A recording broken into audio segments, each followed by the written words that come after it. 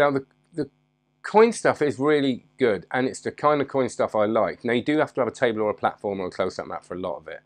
But as I said before, it's got a retention vanish in it, which if you haven't got a really nice retention vanish, you've got to have a good one, and this is as good as any.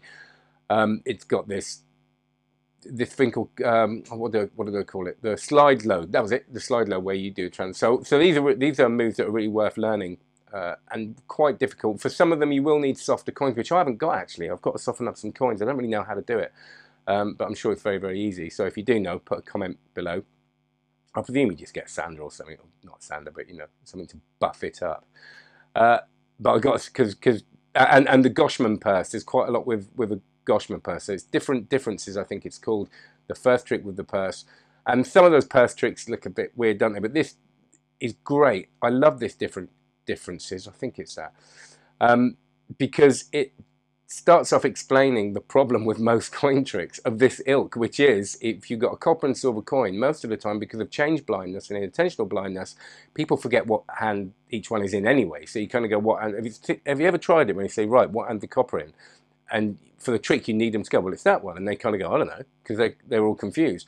Well, this gets rid of that idea, and there's a lot of that in this. There's a lot of, you put the coin slightly separate from this coin because then people can see visually that they're separate. And he talks about in this trick the way that most magic is confusing because of that. There's not enough differences. So here are the silver ones, here are the, and it makes complete sense. I've played with it. It's a really nice transposition, and it's got this really lovely kick, this finish at the end, which he's quite into, these tricks where sort of all the coins appear at the same time or seem to.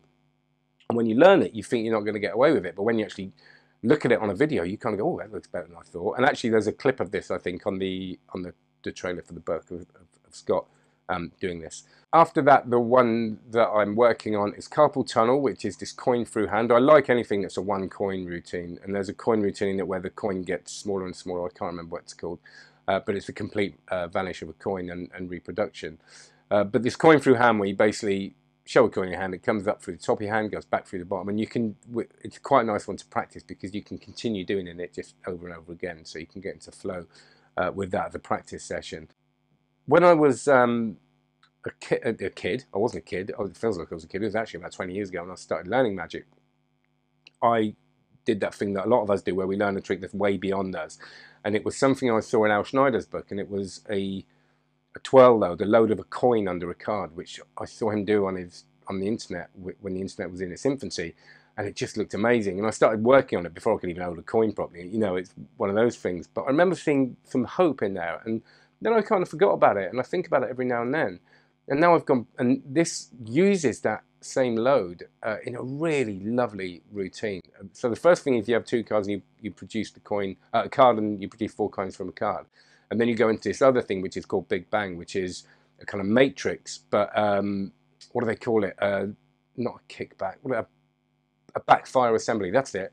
So David Williamson done a lot of these, didn't he, where you sort of do a matrix and then there's a really unexpected end. And like I just said before, the coins sort of reappear all over the table, and it looks, these 4 coins, and it looks really, really lovely.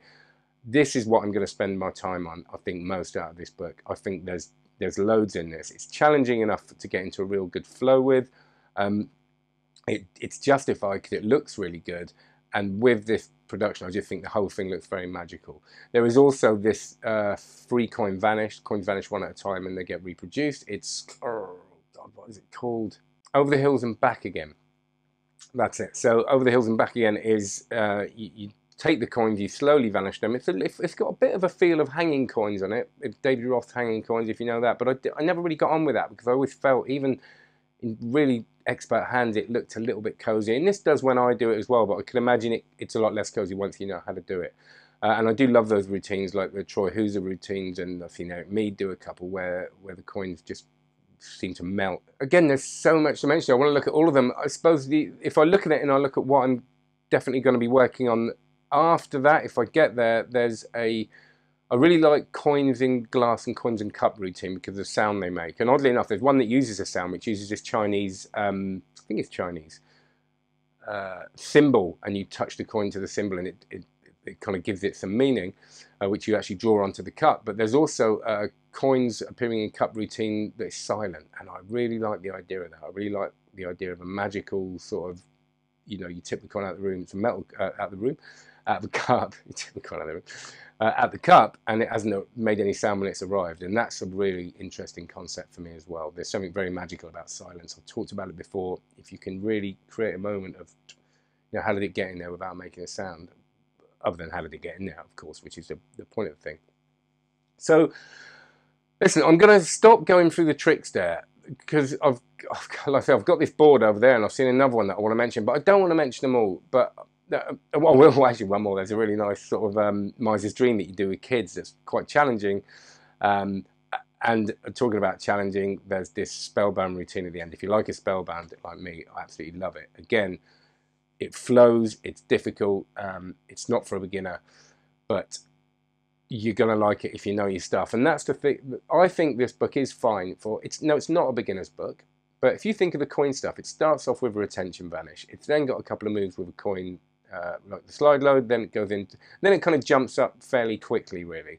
I think it's a good companion for those people that want a sort of, if you got that in the Roth book or something like that, to start off with coins, or Bobo, obviously, then it just shows you something that feels like it's really been thought about. And these routines all feel like that in this book. They feel like they've been worked in over years, and that's going back to this Slight Club idea that they've been discussed and talked about. Maybe this would work and that would work. And as all the books I reviewed, because I have got to the end of it, it's not full of filler. If I get halfway through a book and I think, look, there's half this stuff I'm not really, I'll tend not to bother and either review it there, which I haven't had to do yet, or just leave it. But this feels like a complete book, a bit like I said about Tesseract and Game Changer. It's not like the last trick, they're running out of ideas.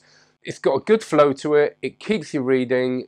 You want to keep going with it. I didn't get bored with it. You know, it's a challenge for me to read these books in the time I have, and I kind of would look forward to sitting with it, which is a really important thing about a book, isn't it? Because it's a lot of time you put into it.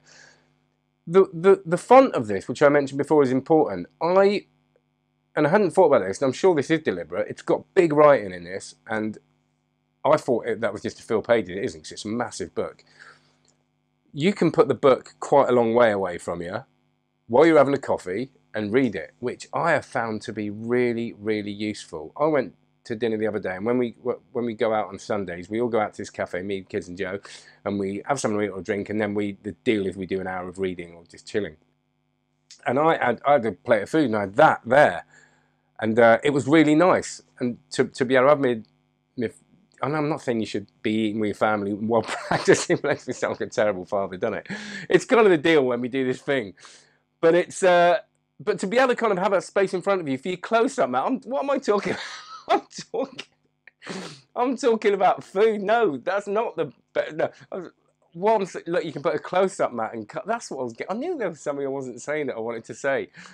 And I remember thinking, eating the food, going, this is great. But the reason I'm saying it is you can put a close-up, Matt, and your cards on the table and have there, not so you can stuff your face. Oh, God, I'm such a twat.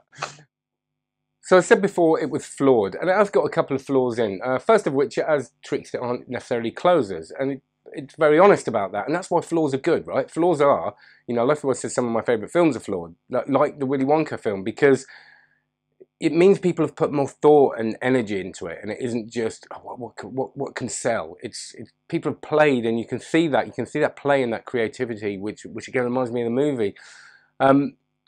It's also, there were a couple of moments in the book where I got quite frustrated. I needed some more detail. The photos are beautiful. The descriptions are good, but there's a couple of moves. There's a Larry Jennings move, which is, I think it's called this circle shift or something like that, which I really struggled with understanding. I could have done with a little bit more detail. There's a couple of moments where it was saying sort of words like rotate, but it wasn't, or squeeze the deck here, but it wasn't really telling you enough of where to do that. Now, you can work it out, and I'm sure you can look online and find out. And there are only a few moments like that, but with the photos as well, there's a couple of bits where I could have done with a few more, or a little bit, you know, the photos that go really into detail. There were maybe 4 moments where I kind of went, oh, I can't really see that. And then I got it in the end, but I could have done with some video backup. But that's not what you get with books, is it? Well, some of them, and it's not a requirement, but you may find that yourself as well. But overall, this is a brilliant magic book, and it must be hard to write a magic book now that feels different. And I suppose that's why they've put so much effort into it, because there are so many now, and there are so many good ones, and not many people are releasing bad ones at the moment. So if you want something creative, if you want something that you're going to enjoy reading and go back to again and again, it's going to last you a few years, and you're going to spend a long time learning some of these tricks, but none of them are difficult for the sake of being difficult. There's a reason to learn them, and it isn't just a difficulty. They look brilliant, and I'm really looking forward to playing with them. So that's Pure Imagination by Andi Gladwin and John Campbell. I really suggest you check it out. It's been a pleasure talking to you. Thank you for staying with me on this. I reckon this will be a two-parter again. Please check out cardmagiccourse.com, like, subscribe, and share it. It makes the world of difference. If you mention this on the cafe, if you make people aware of the site, it'd be great, because it takes me so long and sometimes I run out of time. But I'm trying. So have a good one. Take care. Bye-bye.